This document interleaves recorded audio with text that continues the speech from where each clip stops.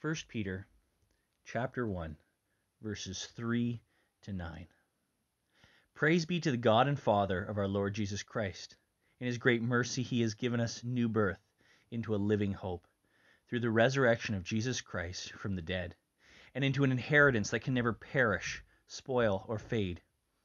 This inheritance is kept in heaven for you, who through faith are shielded by God's power until the coming of salvation that is ready to be revealed in the last time. In all this you greatly rejoice, though now, for a little while, you may have had to suffer grief of all kinds of trials.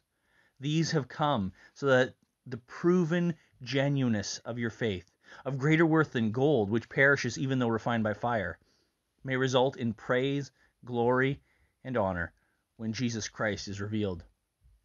Though you have not seen him, you love him. And even though you do not see him now, you believe in him and are filled with an inexpressible and glorious joy. For you are receiving the end result of your faith, the salvation of your souls. The New Testament talks about salvation in past, present, and future tense. The New Testament shows us that our salvation is something which has already happened for us as believers. Look at Romans 8:24, Ephesians 2:5-8. Salvation can be spoken of in the past tense. But salvation is also a present reality, and the New Testament speaks about that. For example, Paul in the book of Corinthians, both his letters to the Corinthians, speaks about our ongoing experience of salvation. In 1 Corinthians 1:18 and 2 Corinthians 2:15, Paul talks about the fact that every life is in motion. We are either perishing or we are being saved. Jesus is the deciding factor. Our association to him is what determines for us our salvation or our destruction. Jesus, Paul says, is the dividing line, the defining reality between degeneration and regeneration in our lives day by day. And the book of 1 Peter reflects both the past and present senses of salvation. We can see it even here in the first chapter of 1 Peter. We can see that the believers have been born into an imperishable new life through God's word. Verse 23. We can see that they've been redeemed by Christ's precious blood. Verses 18 and 19. For Peter, there is a past dimension to salvation. But Peter also sees a present sense to the salvation of these believers across Asia. He says that they are receiving the goal of their faith. He says that they're called to live as strangers in the world because the one who called them is holy. They also ought to be holy. He also points at the beginning of chapter 2 to the fact that what they need is pure spiritual nourishment that will allow them to grow up in their salvation. That's chapter 2, verses 1 and 2.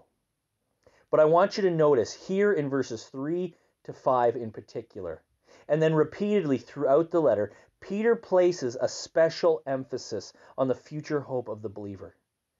He speaks about waiting for an inheritance that is waiting for us. He writes that a salvation will be revealed in the last hour, verse 5. There's a grace coming to the believers, Peter writes, when Jesus himself returns and announces to the world who he is. Verse 13. Peter writes that their hope is ultimately in God, and this is a future hope, testified to by the resurrection of Jesus Christ from the dead. Peter is in no way trying to diminish the importance of what God has already done to save them. Nor is he trying to be glib or minimize the importance of what is being worked out in their hearts as he writes the letter to them. But Peter wants to call their attention to the purpose and the aim of both their past and present salvation. Peter is reminding them that the best is still ahead. Thank God for what he has already done. Thank God for the work of Jesus. It is glorious what God has wrought in history. And thank God for what he is doing now by the Spirit, building his church, redeeming sinners, changing them, conforming them to the image of his Son. Thank God for his present salvation here and now. But we are looking forward to what God will do. As believers, we are looking to the climax of these things. The fullness of every promise will arrive. The righting of every wrong will finally be accomplished. We will see the issue of every reward and the purification of creation itself into an incorruptible whole. That's what we really long for. It's just like how you can enjoy sitting in the living room, the chatting with friends and family before a holiday meal. The smells waft out of the kitchen. The anticipation builds and builds, and there's real, genuine joy in that. But when mom comes in and says it's ready, when the dinner bell rings and you gather around the dinner table, when the drinks are poured and the rolls are passed around, when all of the delicious food is eaten with laughter and joy and compliments to the chef, the slice of pie, the turkey and stuffing and gravy, when we get to enjoy that, we realize this is what we came for. As good as the anticipation was, it was a longing that is satisfied by the meal itself. That is why we look forward to what is coming. So understand this well. We don't anticipate heaven in light of the things we know in this life.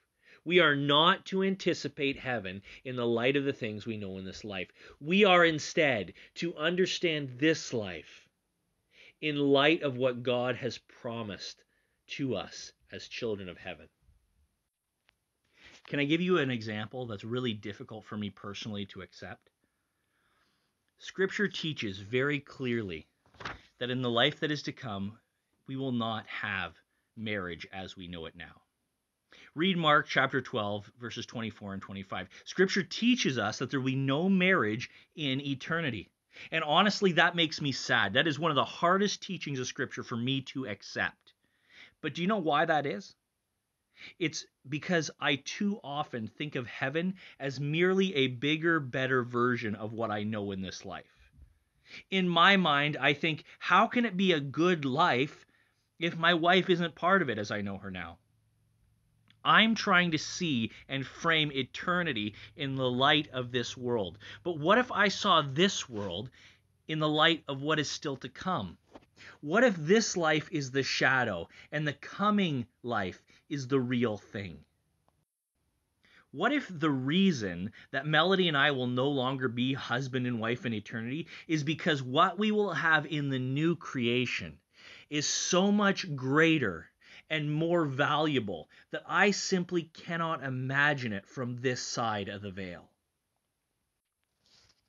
While this is just an illustration of our main point, I do think it's worth pausing right here to address our single brothers and sisters within the church family. Do you hear how this doctrine might be an encouragement to you? We have often, as a church, exaggerated the permanence and significance of marriage, and we have done it with only the best of intentions. Still, we are mistaken if we speak of marriage as if it were forever. As the vows state, marriage is merely until death do us part. Eternity will make our years of marriage, precious as they are, gift of God though they are, look like a mere breath. They will seem like the single stroke of a hummingbird's wing.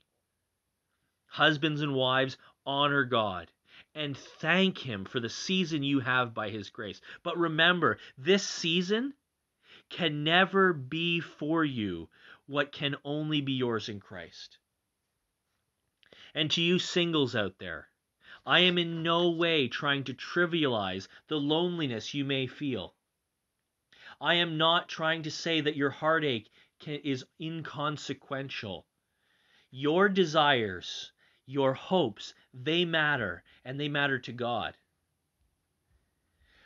However, What you are receiving in Christ will make what we know in this world look small and cheap by comparison.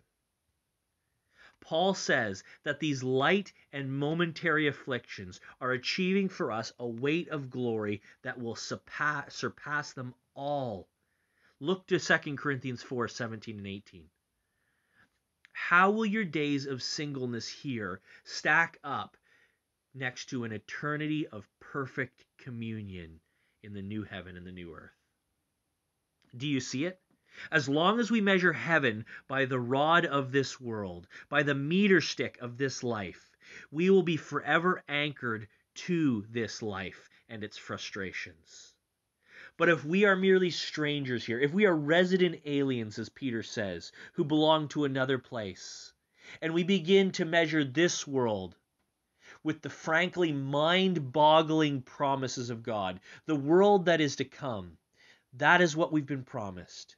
If we begin to measure this life by that life, we will truly be set free. And you see, only God's Spirit can do that for us. It's only His Spirit that can let us see by faith what our mortal minds are too puny and paltry to perceive.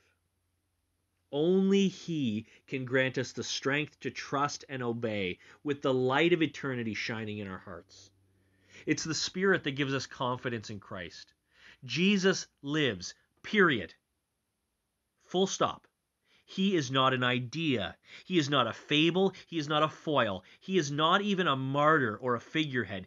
Jesus is the living King of glory.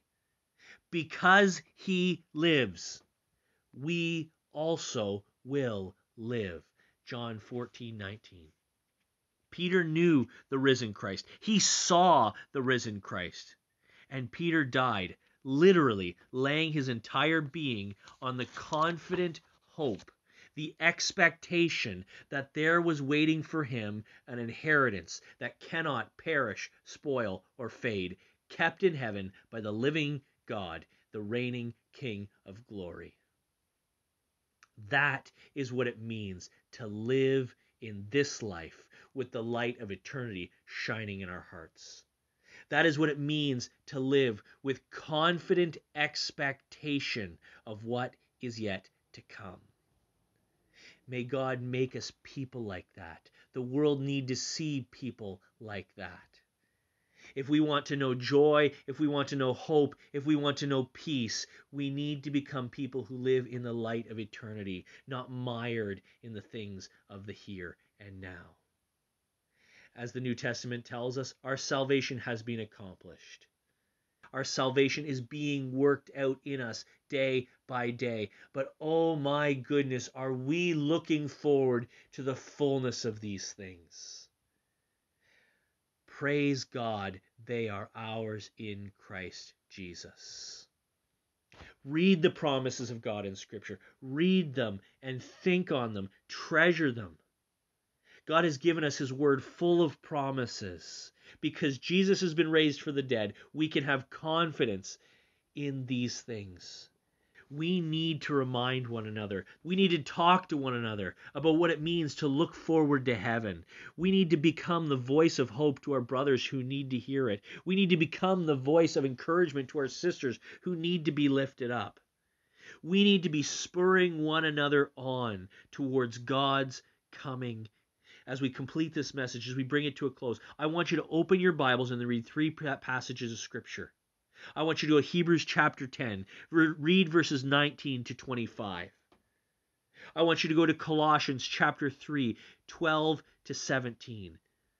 And I want you to read John 14, 15 to 20. Hebrews chapter 10, 19 to 25. Colossians chapter 3, 12 to 17. John chapter 14, 15 to 20. And pray that God would make us people who live in the light of eternity, that we would be a community of faith living with the confident hope that there is kept in heaven for us an inheritance that will never perish, spoil, or fade. Thanks be to God.